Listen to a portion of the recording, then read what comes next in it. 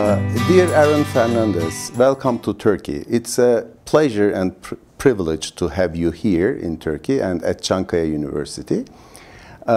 Before we start our interview with you, let me give some brief information about your academic career and past for those who will watch this video and benefit from it. Arran Fernandez started studying mathematics at Cambridge University at the age of 15 in 2010. He was the youngest to attend the university for more than 200 years. After graduating with distinction from Cambridge University, Department of Applied Mathematics and Theoretical Physics in 2014. He started his PhD in the same department and is about to finish his PhD. Among his current research interests are fractional calculus and analytic number theory. Yes, Mr. Fernandez, let me go with the first question. Could you please tell us what attracted you to the field of mathematics at such a relatively earlier age? Well, this is difficult to answer precisely because I started at such an early age. So ever since I can remember, I've been interested in mathematics and also encouraged by my parents and pushed towards mathematics. But I can talk about what I find appealing now and in the time that I can remember about mathematics, which is mostly its certainty. In many fields of study, you might have different theories about something and one is not more correct than the other. Even in scientific fields such as physics, theories about what the universe looks like. But in mathematics, once you've proved a statement, you know that it's true and nobody can then come and say maybe it isn't true. So there's this certainty in the field. But as well as this very rigorous certainty, it also has a great beauty. And these are what I see as the two sides of mathematics. First, you use the beauty to come up with an idea, to see something that should be true, because that's how everything fits together. And then you use this rigor to prove it, and then you know that it's true. So there's the inspiration and the proof, and they're both part of the same whole. Yeah, very interesting. And perhaps we can underline two keywords here, the first one being the certainty and the second one being the beauty of mathematics that influenced you most perhaps, and some familial effect and the role of your family attracted your attention to this field of study. And my second question, we know that currently you are doing your PhD at the same department at Cambridge. Can you tell us what made you visit Turkey and Çankaya University particularly? And what are your impressions about the university in Turkey and the university together perhaps?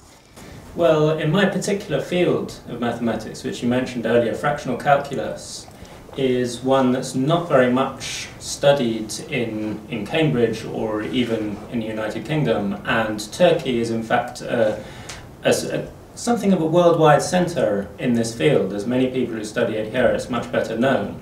And in particular, Çankaya University has experts in this field, so I've already been, even before I came here, I've been in contact with these experts in fractional calculus, working together with them, and I wanted to visit partly for a closer working relationship with them, and also because I visited Turkey before and I liked the country, and I wanted to, it was good to have an opportunity to visit again.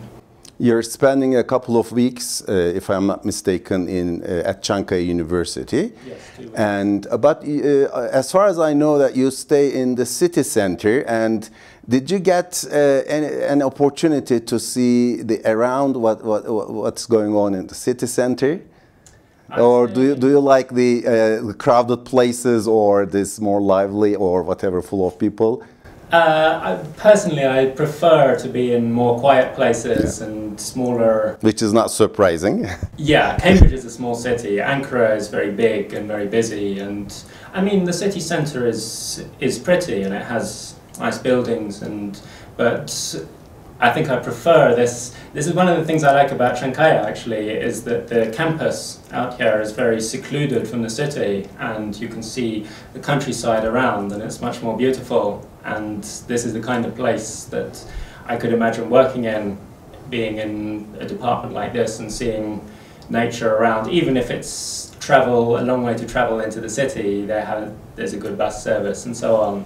And this is not among my questions, but when I read your short bio, I've seen that you are interested in literature, particularly English literature as well.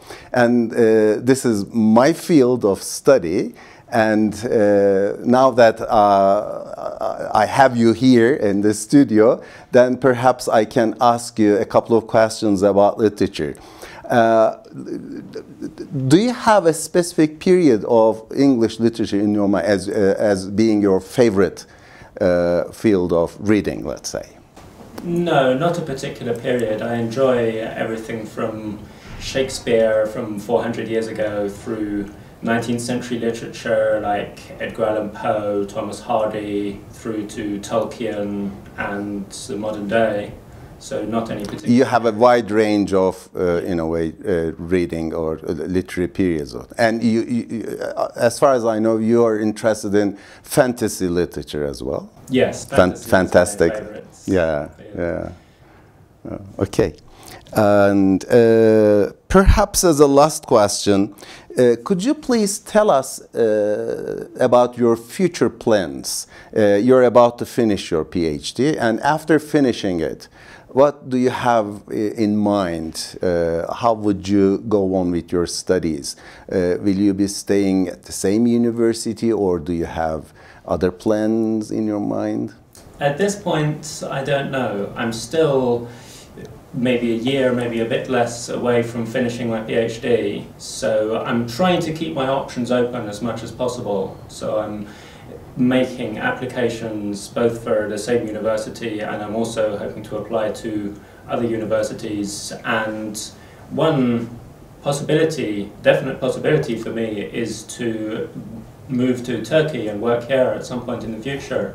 Because, really? Oh. As I say, it's a world centre for my area of mathematics, so in that sense it makes more sense for me to work here than work in Cambridge, where I'm the only person studying this. Yeah, and it's great news for us, because if you come to Turkey, and even if you join Çankaya University, it would be an enormous strength on behalf of the, for the mathematics department especially. And we will be very happy to see you here. And thank you very much, Arran, for this brief interview. I hope you're going to have a wonderful future. Thank you. Thank you.